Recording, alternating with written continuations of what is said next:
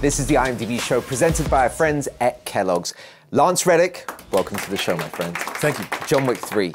I've been a fan of that since the first one. Did you ever imagine that your character would have that path? Like, what were your expectations? I never imagined there would be more than one film. It was a little bit under the radar. It was kind of independent. On that, we agree. Let's talk about your character, Charon. We met you as a hotel manager. And now, so much more. The character was just the kind of character that I never get to play. Do you expect him to make it out? Ever since The Wire. That's where I knew you from, The Wire. Oh, I'm so happy you brought that up. Go on. What valuable information did we acquire from this situation? But ever since The Wire, I've played a lot of intimidating authority figures that talk a lot.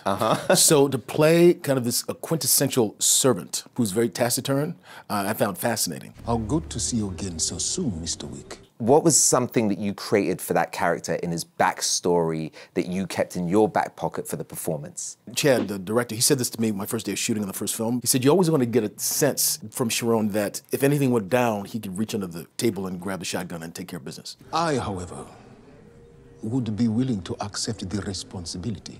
Keanu in my world has always been a legend. We always feel like we know so much about him. Really? Because I feel like we know actually very little about Keanu. I let you in! I was a good guy! I'm a good father! Well, I guess we think we know what he allows us to know. Exactly. I don't even know. Yeah. So tell me something, working with him for 3 movies, what is something that you learned about him that you were super impressed by? I've dealt with a lot of egos. Whenever I'm working with a big movie star that I've never worked with, I'm always leery of, am I going to have to figure out some game to protect my work? Not at all with Keanu. It has been a pleasure, Mr. Wick. Just how thoughtful and quiet he is. He thinks about things a lot. He's a contemplative kind of human being. All we are is dust in the wind, dude.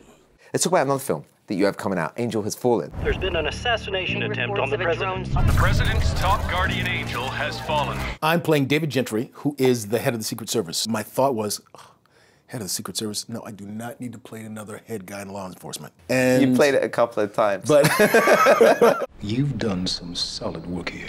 New president in this one, actually, Morgan Freeman. yes, Yeah. so Morgan, it's interesting his trajectory because he keeps getting promoted in each film. So the first one, he's the Speaker of the House. The second one, he's the Vice President. Now he's the President. Yeah. I mean, you can't really talk. In one of your roles, you started off as like captain, then major, then colonel. I'm, of course, Yeah, it was talking one of those about cop shows. Which was Yeah, of course. It was The Wire. Cedric Davis. But I mostly go by Lieutenant. What is it, do you think, about The Wire that still remains so special in everyone's heart? And did you know that it was going to be that special when you're making it? I knew it was going to be that good. I mean, as a matter of fact, to this day, it's the only pilot that I've ever read that I thought, I have to be on the show. I didn't even know what role to play. I just knew I wanted to be on that show. What did you see in that pilot that It instantaneously read like you knew? the first chapter of a novel. I can't be any clearer about it than that. What do you miss the most about playing Daniels? Nothing.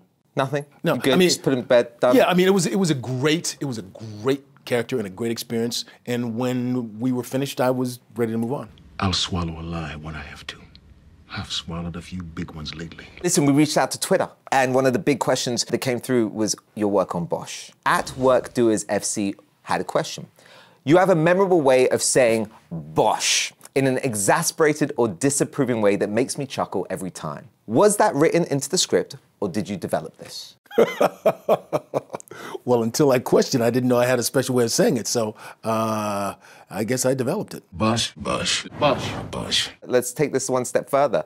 I'm going to give you a couple of quick scenarios. Okay. And I want you to use your classic character acting training to just say the word. You got to convey emotion in just that word, Bosch. Okay. A crime has happened. You know who did it, but Bosch lost an important piece of evidence. What do you say to him? Stop smiling. Don't look at me, man. Okay. Bosch. Okay. All right, you're in a room full of kids. Bosch is about to make an inappropriate comment. Stop him. Bosch. It's raining. You're holding Bosch's limp body in your arms. You look up to the sky and you say, Bosch! I'm here to show my support.